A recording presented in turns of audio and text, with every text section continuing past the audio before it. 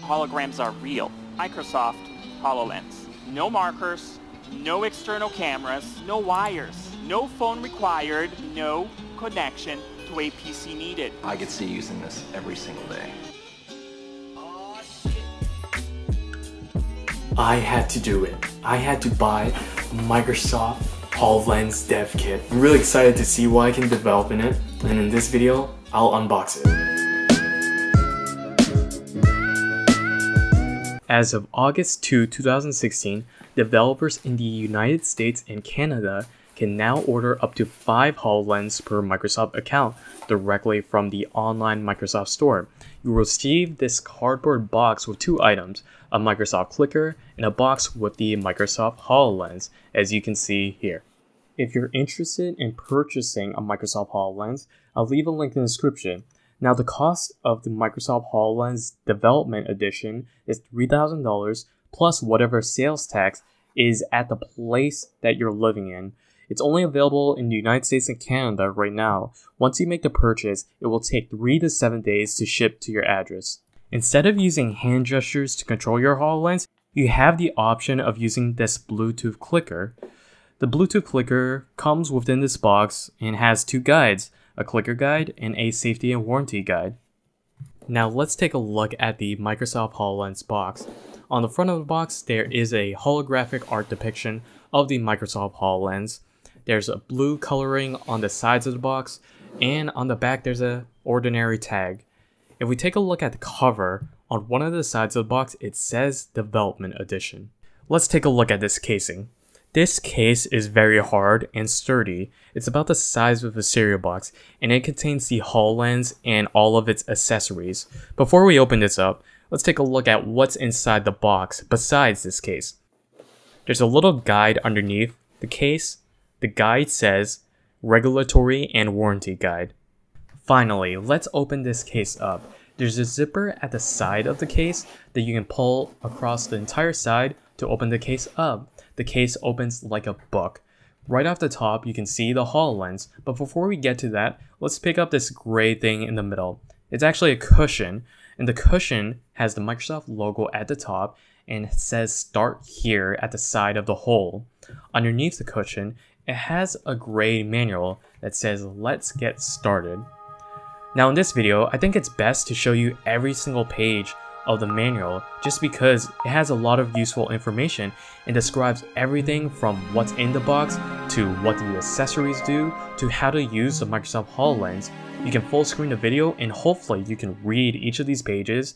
I'll spend 3 seconds on each of the pages and you can pause at any of the parts that you're interested in. It has a lot of information about safety, powering on, powering off, and so on, and a bunch of details on the actual controls and how do you actually put on the device, how do you make it comfortable. Well, this will take a few seconds, so I'll let you do that and come right back.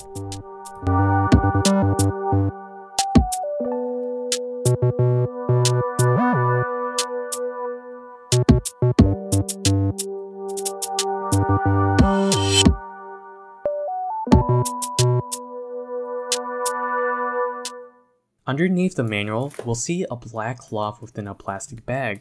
This black cloth is meant to be used to clean the Microsoft HoloLens lenses.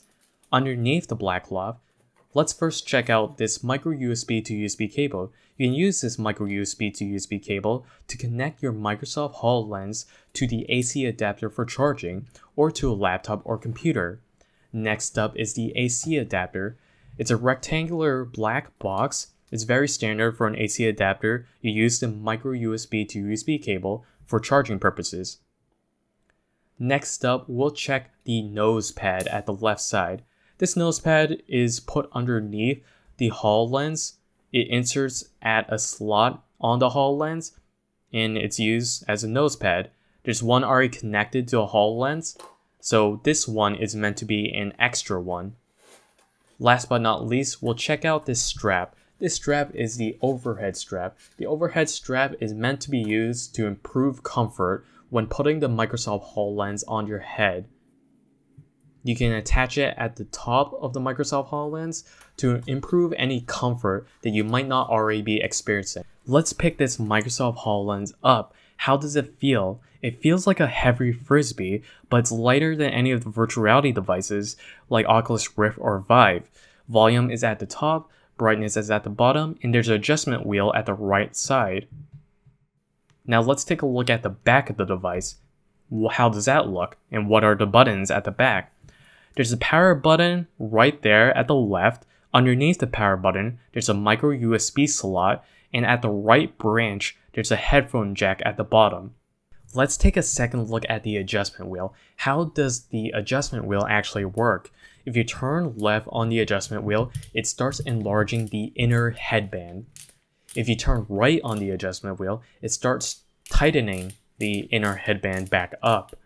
Now, to put on a Microsoft HoloLens, you're supposed to slide this headband up, and you enlarge the inner headband with the adjustment wheel as much as you please.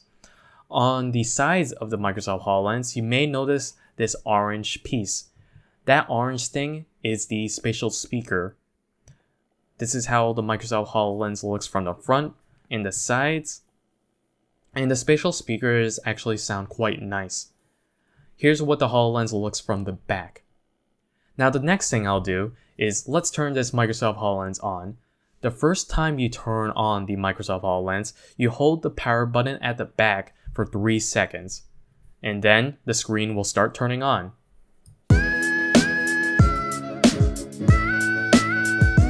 Now how do you put a Microsoft HoloLens on your head? First thing I do is enlarge the inner headband with the adjustment wheel by a lot. Then I start putting the Microsoft HoloLens on my head. Can you wear the Microsoft HoloLens with glasses? Yes, you can. After you put the Microsoft HoloLens on your head, you start tightening with the adjustment wheel the inner headband until it feels very comfortable on your head. I'll tell you right off the bat that wearing the Microsoft HoloLens with glasses does not feel as comfortable without. The first time you turn on the Microsoft HoloLens, the screen that you'll see says adjust your device to see all edges, say next to begin. I'll show you the first initial steps to setting up the Microsoft HoloLens. The first thing that pops up is calibration. You need to calibrate the HoloLens device, and it gives you some instructional steps to calibrate. As part of these steps, the first thing that you'll do to calibrate your HoloLens is align your finger underneath overlays provided by the HoloLens. You'll align your finger underneath the overlay for a few seconds until the HoloLens detects your finger. There are 2 displays with the HoloLens for projections. There's a left and right display, and you'll calibrate finger detection for both displays. There are a few overlays that appear for both displays, and all you do is put your finger underneath. Now you can see that my finger in this recording does not actually appear underneath the overlay. I'm thinking that the camera of the HoloLens is a little bit above what you actually see in your field of vision, so that is why my finger does not appear directly underneath the overlay, but from my point of vision, it does. The only thing about the recordings of the HoloLens that you'll see in this video, as well as other videos, is that the recording slightly exaggerates what you actually see. It misleads people who have not used the HoloLens before. You think that this is actually what you see when you put on the HoloLens? Well, it's not that good. The field of vision is actually a little smaller than what you actually see in these recordings, and it's not as good as portrayed in videos. Let's move on to the next step. Welcome to the holographic world.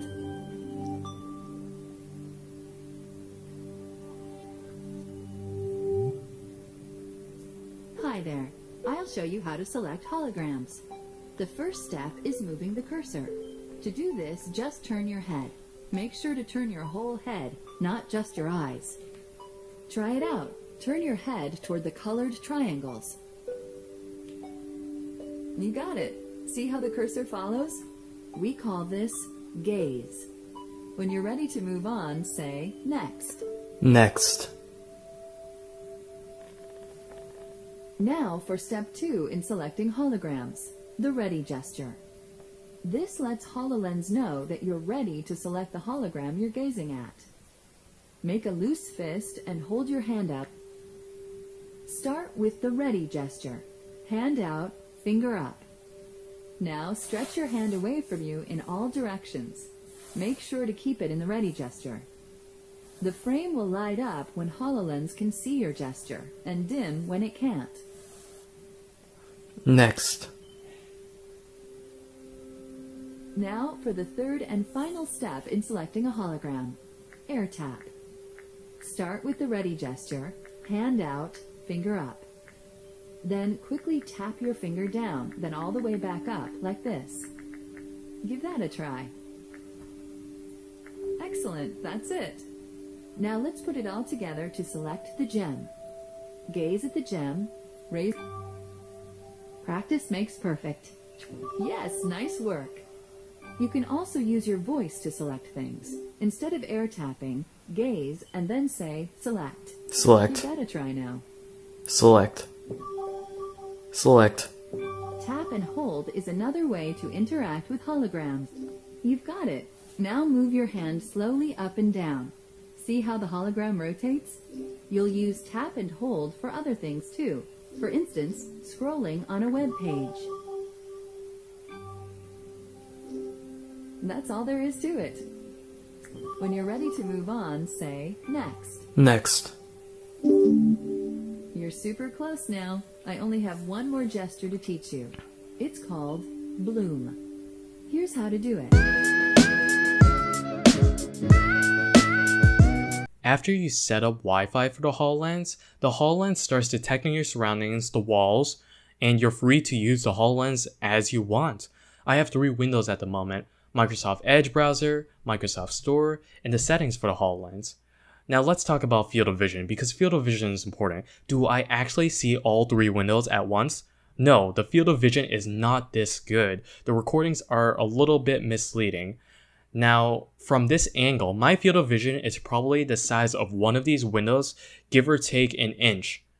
And the field of vision is this rectangular box within the middle of your HoloLens. You can only see holograms within this rectangular box in the middle of your screen. The recording just projects all the holograms within the whole entire screen. I show you a little bit about enlarging. You use your hand as a mouse, so to speak, and you can use it to move windows, put it on different walls, and enlarge windows, as you saw maybe in the demo that Microsoft did in 2015 and 2016. If you're interested in Microsoft HoloLens and how it will work in the future, I'll definitely be developing with the Microsoft HoloLens. Be sure to give me any questions that you want about the HoloLens, because it's a new technology and it's really interesting. Thanks for watching.